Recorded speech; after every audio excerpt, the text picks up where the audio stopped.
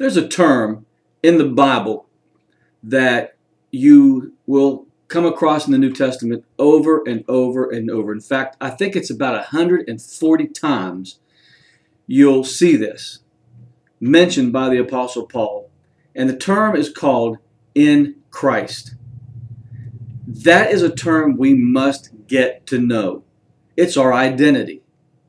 If we don't know our identity, it's going to be hard to live out a life with no identity. Can you imagine if all of a sudden you woke up with no memory, amnesia? You wouldn't know where to go. You don't know what your work is. You don't know where your family is. You don't know what your name is. It would be hard to function without an identity. And yet we've got Christians today out there trying to be something, and they don't know who they are.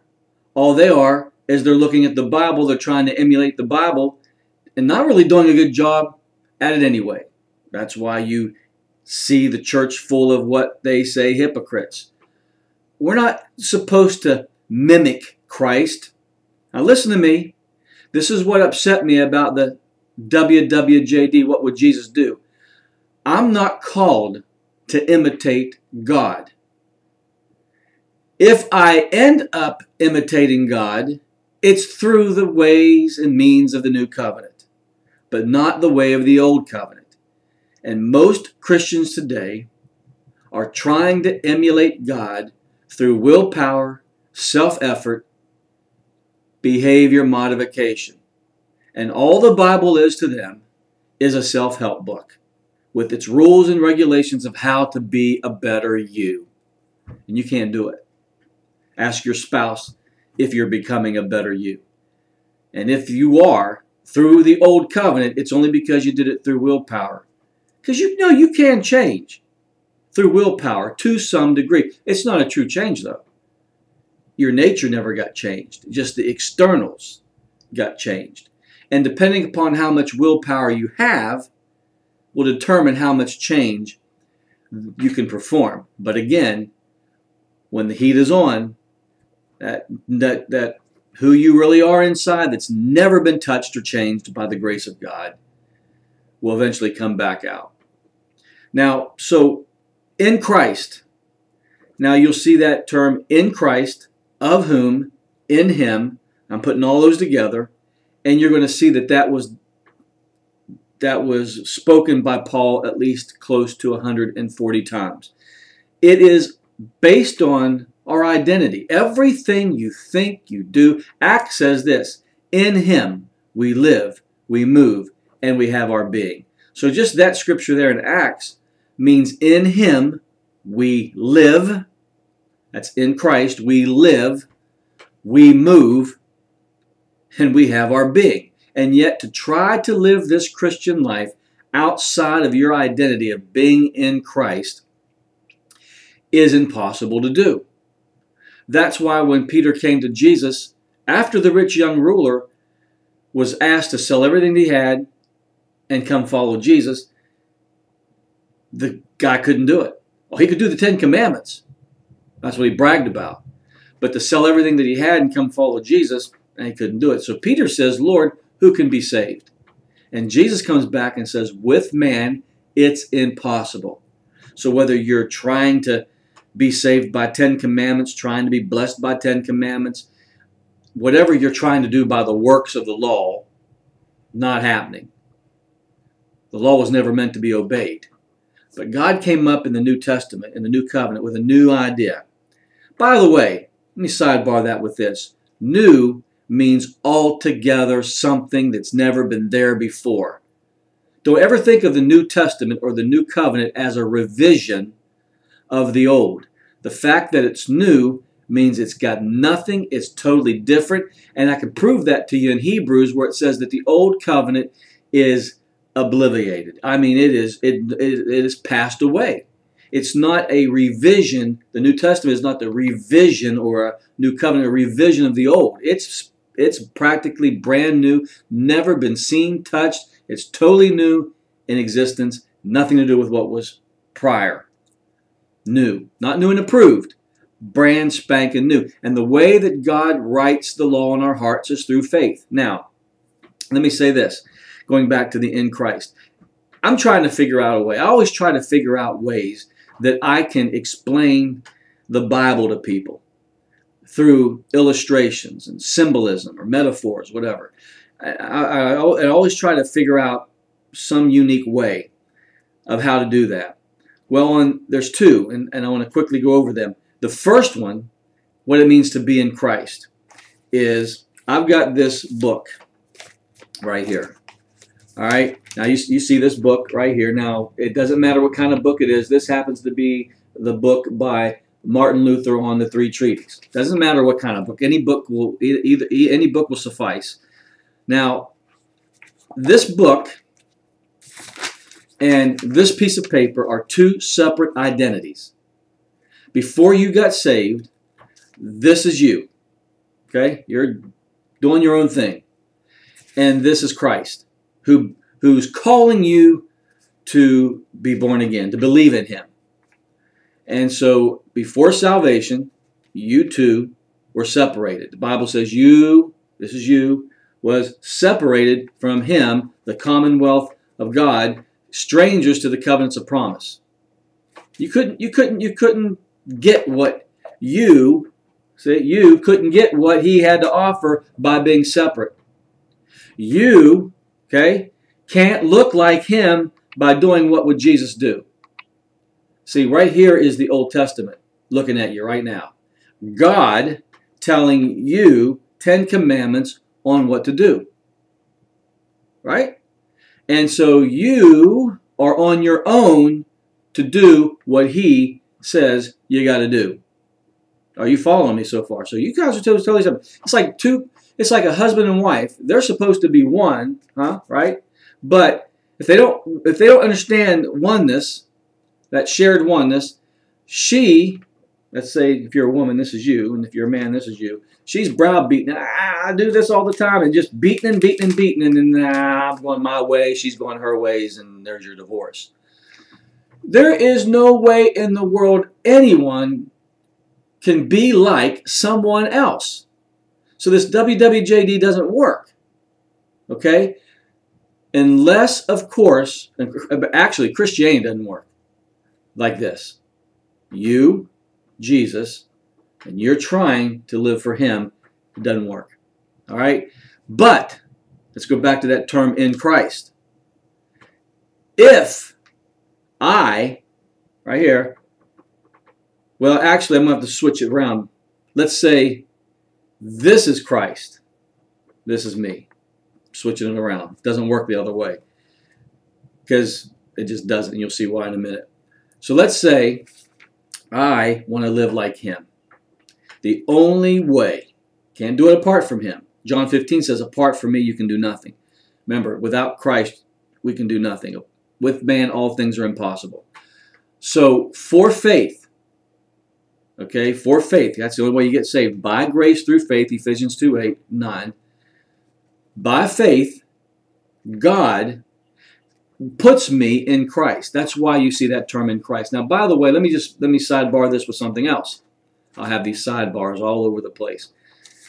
Is that baptism is more than just being immersed in water. In fact, in Romans 6, he's not talking about when he says we were baptized into Christ.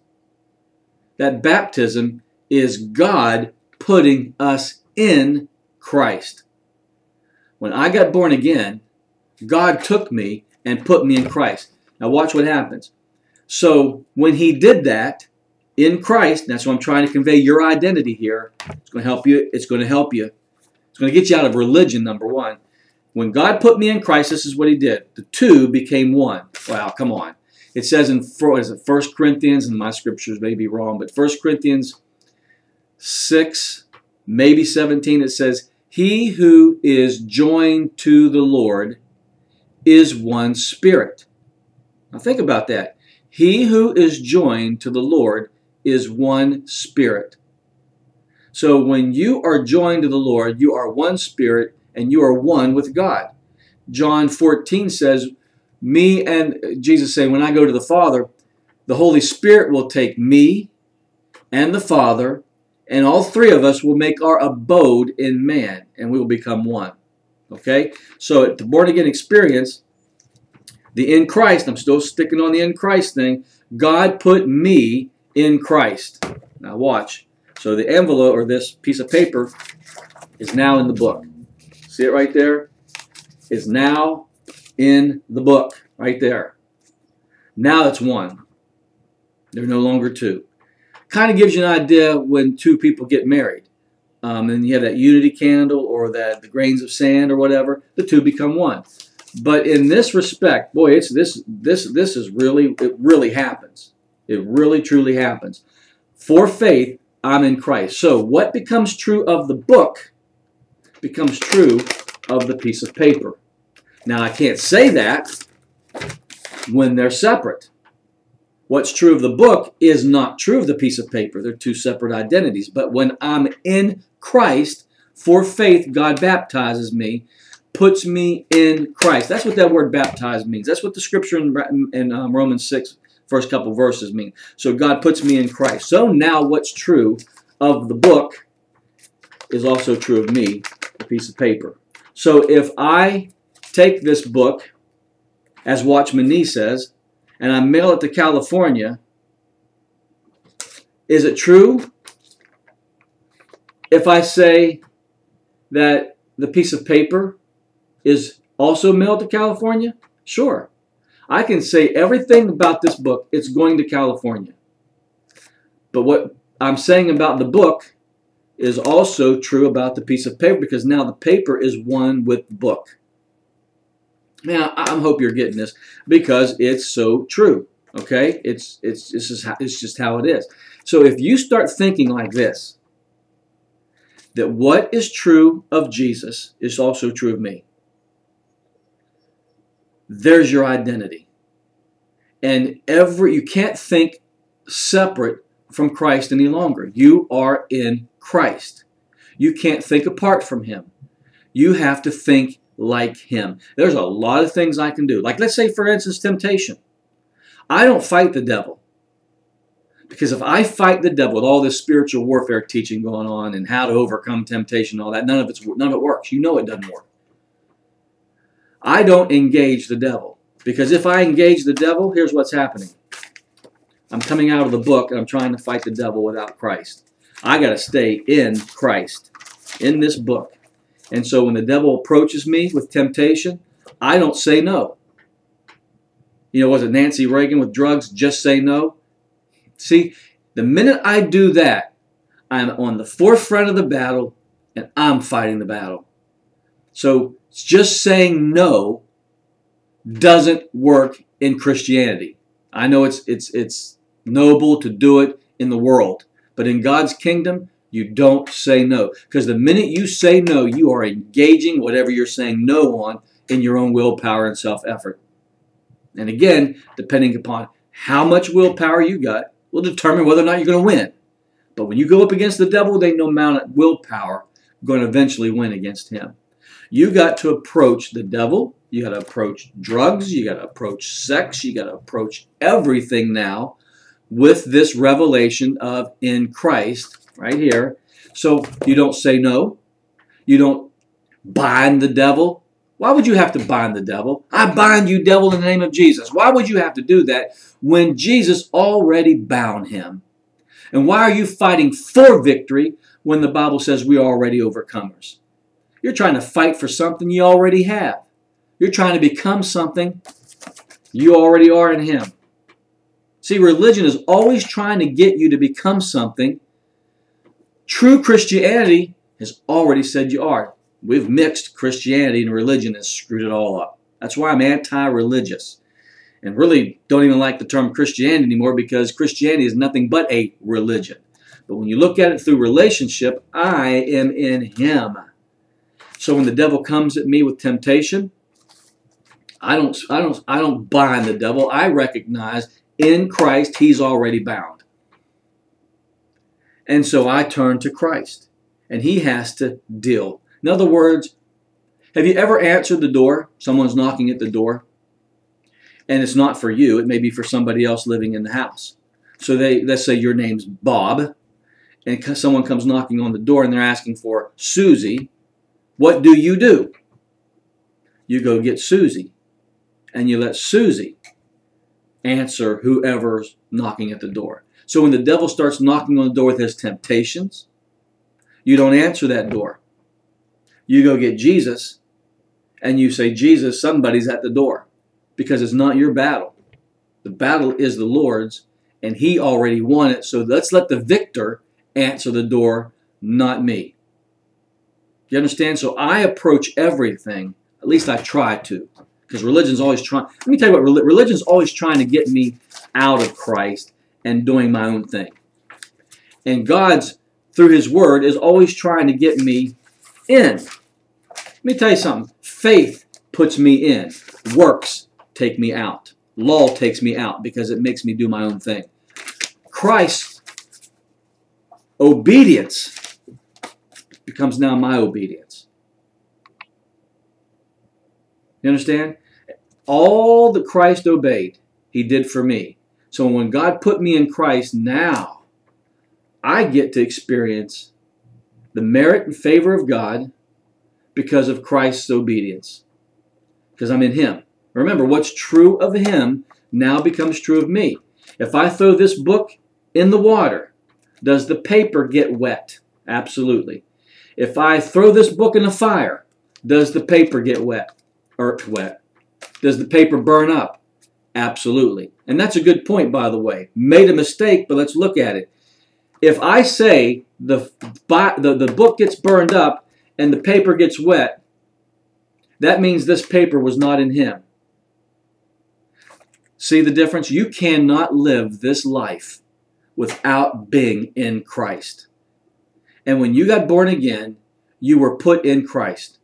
It's why in Romans 6 is huge. It says when he died, we died. How can that be? I wasn't even born yet. You wasn't even born yet.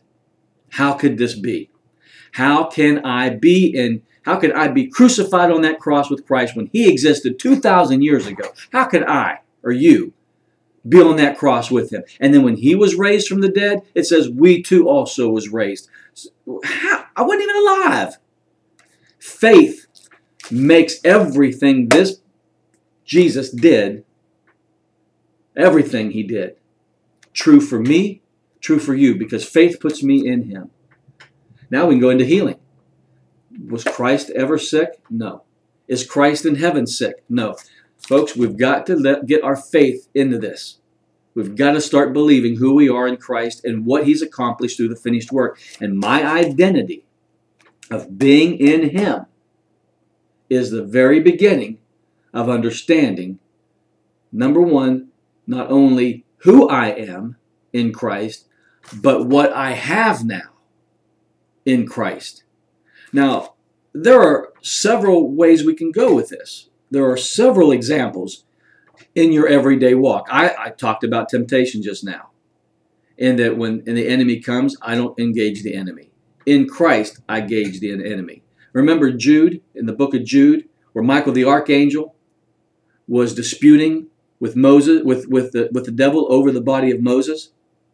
And how did Michael the archangel, who's not even a Christian, and by the way, we are higher than angels once we're born again. We've fallen from that position in the garden, but when we receive Jesus Christ, he puts us in Christ. Think about that. Is the angels above Christ? No. Remember in Ephesians it says we are seated with him in heavenly places, not below Christ, but with him alongside, because we're in him.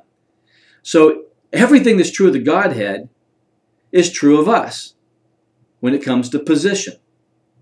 Now, so Michael the archangel answers the devil, the Lord rebuke you.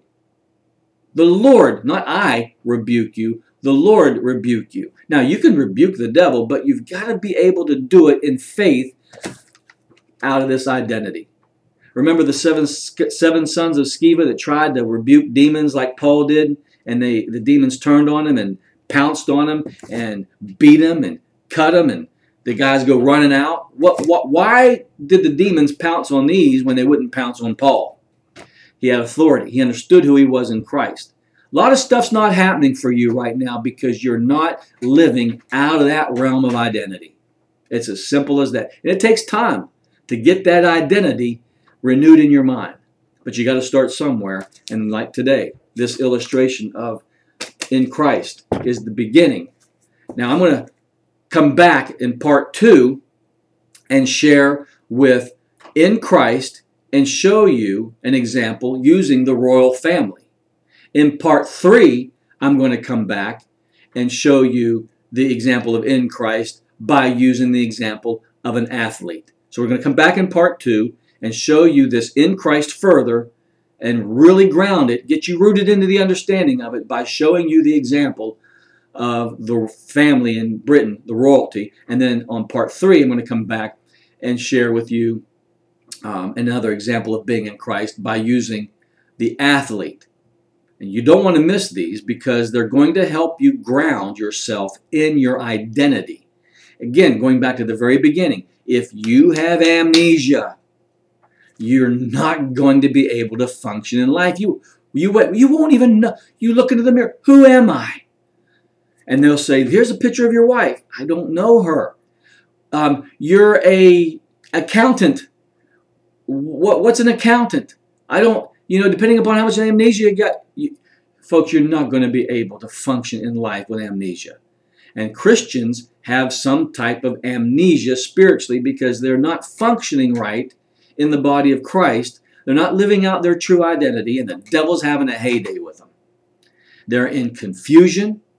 They don't know what's theirs, what's not theirs, how much authority they have, what authority they don't have. And the enemy is picking saints off by the dozens. Because we're not walking out of the identity. We're walking out of religion. We're not walking out of relationship identity. We're walking out of religion. And we can't do that. Religion kills. Religion kills. It doesn't work. But relationship, faith in Christ, is the answer.